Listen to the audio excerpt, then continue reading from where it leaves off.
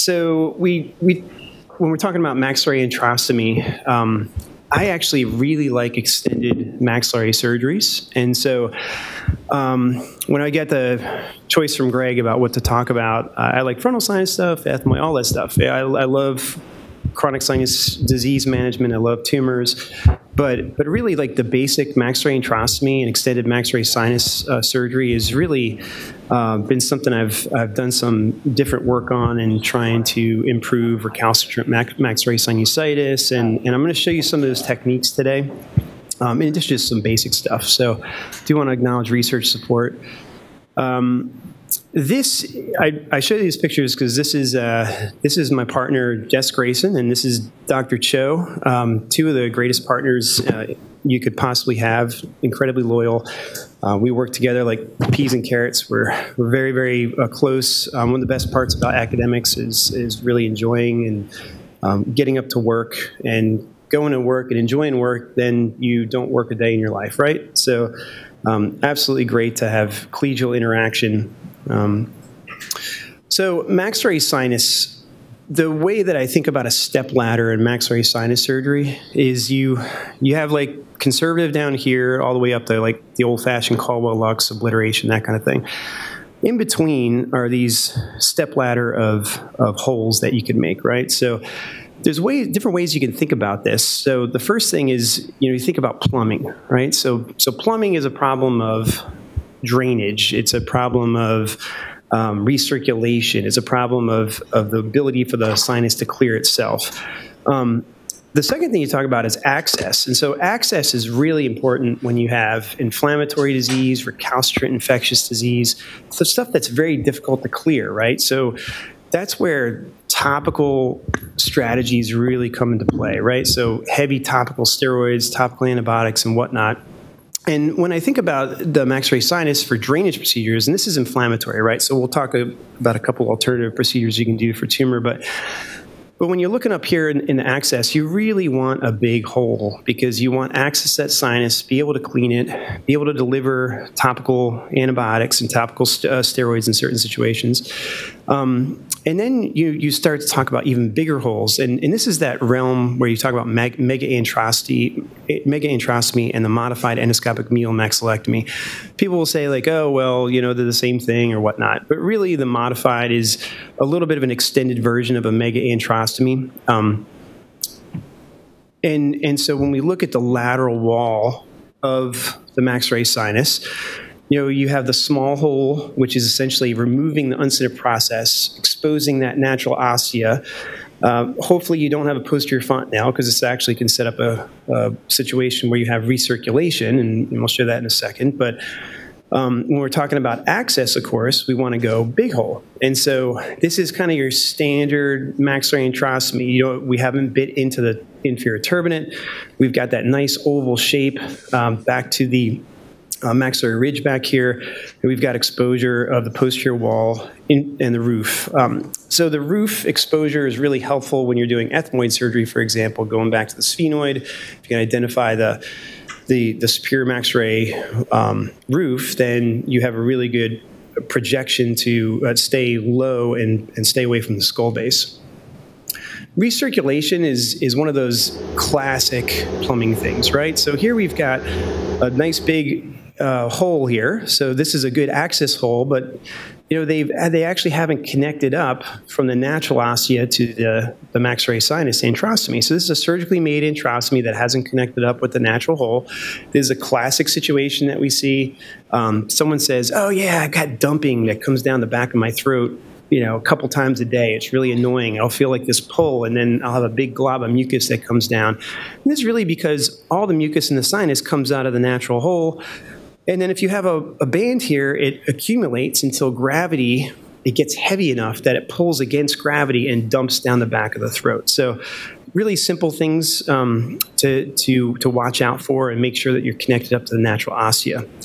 Another thing about plumbing problems, I'm going to present this case as a 40-year-old male with gradual onset of right-sided enophthalmos over 1 month, mild right facial pressure. He had a right fest by a local ENT. The right-sided enophthalmos should clue you into on something called silent sinus, right? So silent sinus where you have an imploded maxillary sinus. And the ENT actually did a nice job of staying away from the eye, right? So that's the thing about when you have an imploded sinus. Pardon me.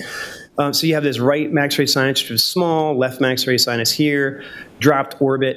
And you can see you've got that atelectatic infundibulum where you've got an uncinate process stuck to the orbit.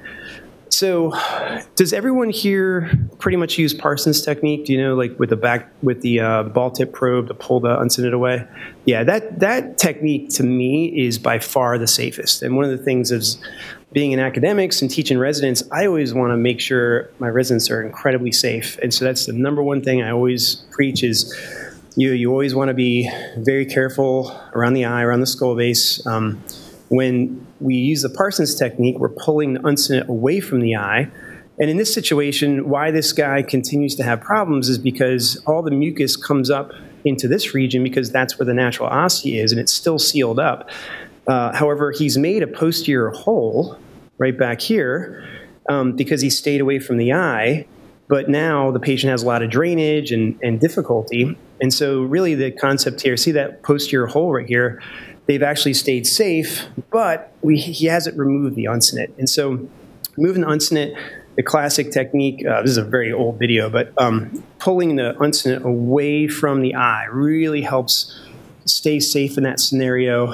And we use a 90-degree Blakesley, sometimes a Kerrison up, just to kind of remove that area. And then the backbiter around the corner. This really helps kind of connect those areas. And in this scenario, this is a pure plumbing problem, right? This patient doesn't have like systemic inflammatory disease. As if you get this thing taken care of, it's taken care of. They don't need like excessive medication and chronic topical steroids and whatnot. This was purely a plumbing problem. So, moving on to the, you've got the small hole, the big hole. When you talk about the modified endoscopic maxillectomy, this is a procedure I do a lot, but remember my practice is academic. I do tons of revisions, tons of recalcitrant maxillary sinus, sinusitis, situations where people had prior Caldwell Lux, orbital procedures where the fat herniates into the infundibulum. So these are the situations that I'm dealing with, and so from my standpoint, I love the modified because it's a really good access procedure. Remember, access is really the key in this scenario, and you can get access to the front wall, the back wall, the floor, and really provide excellent cleaning and clinic and delivery of topical therapeutics. This shows the standard hole that we do. We actually extend this to the front anterior wall down here. If you look at the description of the mega-antrostomy, which funny enough was actually first described by Dr. Cho, my partner, when he was at Stanford with Peter Wong. And I got to describe the modified endoscopic maxillectomy for the first time because I was a resident with Rod Schlosser. And so we described this first, and then the next year they described the mega-antrostomy. But really what it is you're extending underneath this region right here, doing a little bit more aggressive turbinate resection, but always leaving this head of the turbinate. This gets those empty nose critics it calms those empty nose critics down. And honestly, when you leave that head of the inferior turbinate, you really don't have any problems. Indications for this, obviously tumor, cystic fibrosis, really where I first described a really regimented approach to using this technique. Orbital fat and infundibulum, previous Caldwell Luck where you have a contracted sinus. And then I'm going to talk a little bit about the dysfunctional maxillary sinus, which is really kind of one of the areas of research that I focus on. Think about a modified, it makes a gravity-dependent sinus, it improves the access for the debridement, like we said, and really that application of topical treatments. And people with cystic fibrosis, when they're later on, they've got a lung function of 30, you can actually clean these sinuses really well under just a little bit of local or topical and not really worry about having to go to future general anesthesia. So CF patients, kind of standard, they have smaller sinuses. They're a little hypoplastic. The floor is often either above or at the level of the nasal cavity. It's the classic look for a CF patient who's had extensive sinus surgery but then fills up with pus immediately. And so the concept here is basically removing that turbinate, and then we raise this medially based nasal mucosal floor flap. And so this goes up to the inferior meatus, and it covers the exposed bone when you're done, so it's really good for healing. I'm going to show you a different technique where we actually extend that and the concept behind that. But what we're seeing here is a very small sinus that's trapped mucosa. The cystic fibrosis, they tend to have those little loculated pockets. And this is before Trikafta, by the way. So we could get a result like this before Trikafta because we've got really good access. They're not accumulating. We can deliver topical antibiotics and steroids and whatnot to the cavity. And we can have a look right through the mid portion of the maxillary sinus and see that we've got excellent exposure. We can clean them every 3 months, and then it's essentially kind of resetting their system. Now, what about the scenario where you have a dysfunctional sinus, or this is a technique what I call an extended flap, and this is a newer concept, and the idea is basically what we call maxillary mucosal replacement. And when you have a dysfunctional sinus, what's interesting about the maxillary sinus is usually the nasal floor and the inside of the nasal cavity is fine. Usually nice and clean, no problems. And so the concept here is to actually, because the pus accumulates at the bottom of the sinus, is to deliver nice, healthy skin to the bottom of the sinus. And so this is an extended flap technique that I do in certain situations. And the concept here, and this is a newer video, we use a needle tip bovie nowadays, is we incorporate the lateral aspect of the inferior turbinate mucosa. Again, a nice extended flap. This is going to be nice and long, and we're able to replace a lot of the inferior mucosa within the sinus itself. So extending that flap, we put it up against the septum like so, and then we do essentially a vertical antrostomy or osteotomy in the lateral wall. And I use a backbiter to come back to the anterior maxillary wall. We stay out of the region of the Hasner's valve, which is up here. And what you see is, looking around the corner with a 70-degree scope, we can drill the inferior maxillary ridge, get it nice and flat. And then essentially what I do is I remove the inferior floor mucosa because, again, in this scenario, what we're trying to do is introduce nice, healthy tissue to the bottom of the sinus, and that's going to have less pooling in my hands than otherwise. And so that flap basically essentially replaces all that skin at the bottom of the sinus. And so what that allows you to do, and this is kind of what it looks like for this first post-op visit, I like to kind of show, oh boy, my first problem with the video. Okay, well, we have other ones we can look at. So the concept is this flap comes over, replaces that skin. I have another example of this later, so I can show you that. Let's move on to kind of other access issues. So this is going to be, so you don't really need to do anything beyond a modified endoscopic pneumomaxillectomy when it comes to chronic inflammatory disease, chronic infectious disease, in my opinion. We have all, the technique of that is essentially an end-stage procedure. It's kind of like a draft 3. Technically, you could do like a Caldwell-Luck obliteration type procedure if you absolutely needed to, but obviously it's something we prefer not to do. When it talks about tumor, though, this is a different scenario because what you're trying to do is gain access to where the pedicle is. Under normal circumstances, with angled scopes, you can get into the posterior maxillary wall, the inferior floor, some of the lateral, but really this space in the prelacrimal area right here behind the lacrimal duct is an area that's very difficult to access. The option you can do is actually remove the nasolacrimal duct to the nasomaxillary buttress.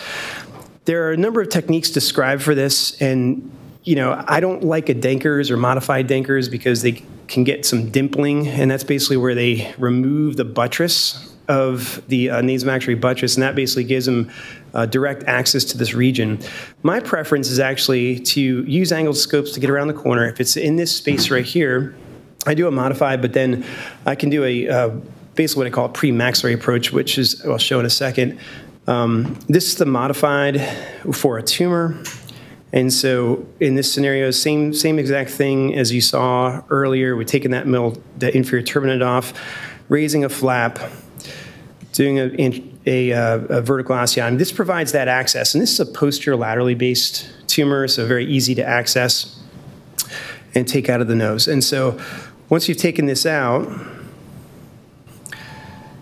take margins and then drill the pedicle but I want to show you the flap at the end. So here's the flap coming in. This is a smaller flap. This is the old style to essentially cover that exposed bone so that you have good healing. One of the other tricks for kind of gaining access to the anterior maxillary wall is the transeptal approach, and that's essentially where you're looking for access to that anterior wall. And the transeptal approach is nice because when you have these anterior lesions right here, you can keep the buttress intact, go through the septum by raising a flap on one side, doing a cartilage mucoperiosteal window. Once you've done your modified, you gain access to that anterior maxillary sinus, and you can drill that tumor pedicle, get access to that area. We found endoscopic DCRs obviously were more common in this scenario because it gives you that extra approach. But again, the buttress is intact, so you don't have problems with that. And there was really we did no Caldwell-Luck approaches for these anterior maxillary or anterior lateral maxillary sinus inverted papillomas. And you can see the exposure you can get here to the front wall on this image guidance picture. So it's a really nice technique to gain access to that area. I know a lot of people like to do the prelacrimal approach, which is essentially taking the nasolacrimal duct out of its housing and then essentially putting it back. My opinion on that is I like to do a modified. I like to have exposure so I could do surveillance. Here is a classic example of a little bilateral inverted papillomas, but we looked on the left side and took a biopsy of this anterior one. It came back as papilloma. This is the premaxillary approach, essentially keeping the housing of the duct intact at the buttress, and then essentially having the partner elevate laterally, and you stay medial to the anterior superior alveolar nerve. You gain access to the anterior wall and the prelacrimal space really well. And this is a really nice alternative technique to, again, with that classic prelacrimal approach or trying to do a Denkers or something like that. So this is a technique that you can practice in the lab. It's very, very simple. Just basically retract the trach. It's almost like an endoscopic Caldwell-Luck. There's no incisions, of course. In that buttress area, you can put that mucosa back together really nice with a stitch. So the final little area I want to talk about is the dysfunctional maxillary sinus. And again, this is really about restoring normal function to the sinus, right? So it comes down to enhanced surgical access, oxygenation, control the inflammation, bacterial infection, and biofilms. Patient compliance is super critical in this. I mean, I see people all the time like, oh yeah, so-and-so, I did a maxillary wall takedown procedure and they continue to crust and have problems, whatever. And I do wonder, are they being really aggressive about, doing culture-directed antibiotics, trying to restore everything to normal, or are they just kind of going about their day? Patients get frustrated, they stop doing rinses and whatnot. It's really important to continue that patient compliance. And then, of course, the extended flaps is the other thing we talked about. So this is a classic. This is another example. This is a really extended flap. So this is foreign bodies in the sinus. They can be a little bit of a pain because if you have sinus lift procedures or you have dental implants, these are expensive procedures. And the problem is when you develop severe infection, when you've got exposed hydroxyapatite in the sinus, it's just not going to clear. And so in this scenario, it's a great idea to use that extended flap approach to drill these down and really cover that area. I've saved a couple implants this way, by the way. And if there's one thing that patients want is they want to save their implants because they're $20,000 a lot of time with these dental implants. Really nice, big, extended flap.